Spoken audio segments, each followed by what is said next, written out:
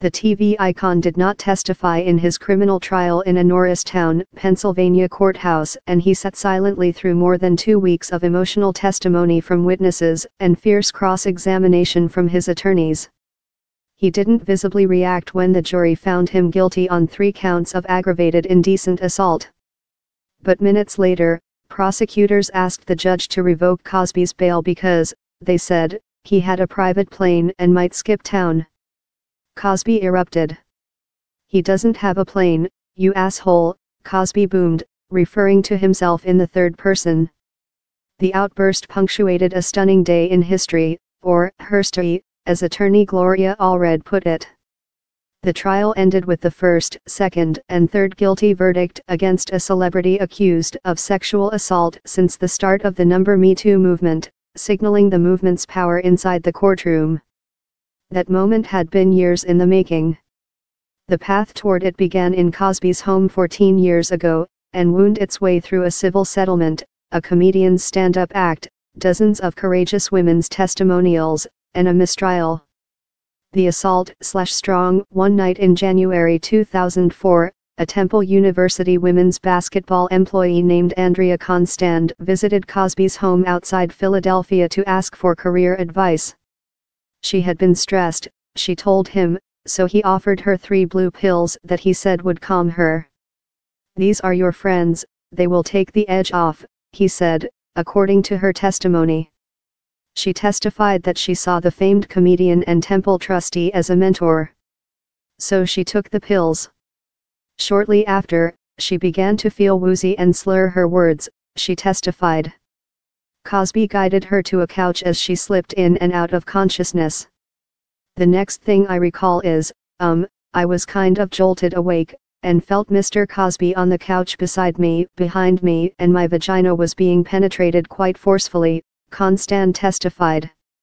"I felt my breasts being touched, and he took my hand and placed my hand on his penis and masturbated himself with my hand." She testified that she felt incapacitated and couldn't fight back. "I wanted it to stop. I couldn't say anything," she said. "I was trying to get my hands to move, my legs to move, and the message just wasn't getting there. I was weak, I was limp, and I couldn't fight him off." The secret deposition/strong Constand quit her job at Temple soon after, and moved back home to her native Canada. But after more than a year of sleepless nights, she went to police and told them that Cosby had assaulted her. Montgomery County prosecutors at the time declined to file charges against Cosby. She then sued him in civil court, and the two reached a settlement in 2006 for $1 million. Cosby did not admit any wrongdoing in the case. He did, however, give a deposition in which he admitted that he had obtained Quaaludes, the powerful sedative drugs, to give to women he wanted to have sex with in the past. That deposition would remain secret for almost a decade. And without criminal charges, the story faded away.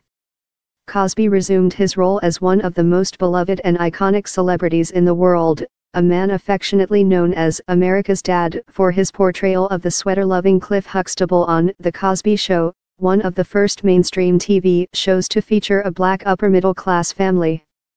The rising backlash/strong in 2014, comedian Hannibal Buress performed a routine contrasting Cosby's moral stances with the allegations against him.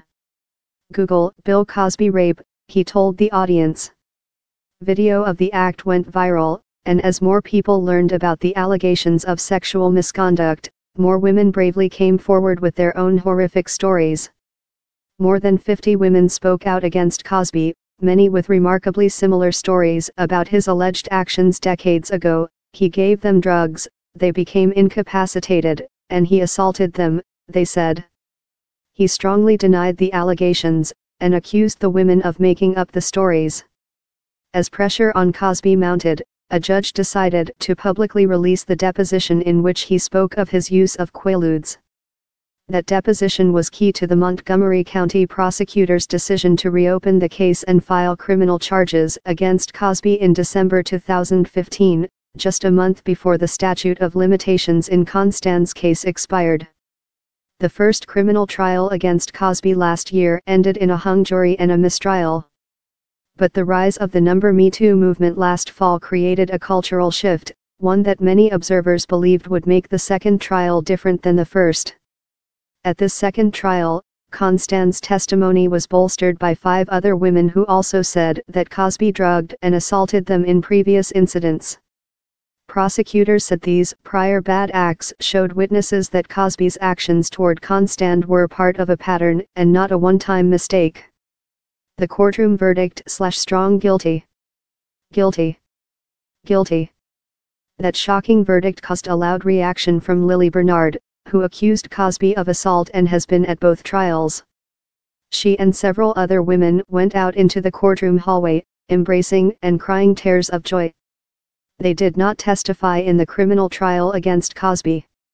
But the verdict spoke directly to their experiences, they said. "I feel like I'm dreaming," Bernard said outside the courthouse Thursday. "I feel like my faith in humanity is restored. Today this jury has shown that what the Me Too movement has been saying is that women are worthy of being believed. And I thank the jury. I thank the prosecution," she added. Victoria Valentino, who has accused Cosby of raping her in the 1960s, said the verdict vindicated her and all the women who have spoken out. "We are vindicated. We are validated, and we are now part of the tsunami of women's power and justice. We are not shutting up," Valentino said, "and we're not going away. Get over it." Gloria Allred, the famed women's rights attorney who represents women suing Cosby, said this was the happiest she had been in 42 years. "We are so happy that, finally, we can say women are believed. And not only on Me Too, but in a court of law where they are under oath, where they testified truthfully, where they are attacked," Allred said.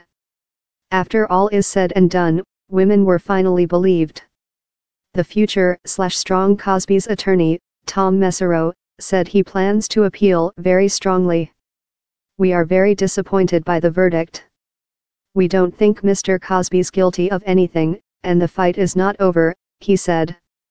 Amid all that talk outside the courthouse, Cosby did not speak. He cursed in court, then went silent.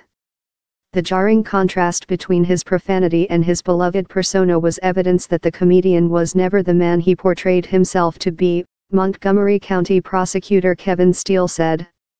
"I guess you got to see a brief view of who he was," Steele said. "I think everybody got to see who he really is when each of those prior bad act witnesses got to testify. The guy was an actor for a long time. And it was an act," he said. "It was an act."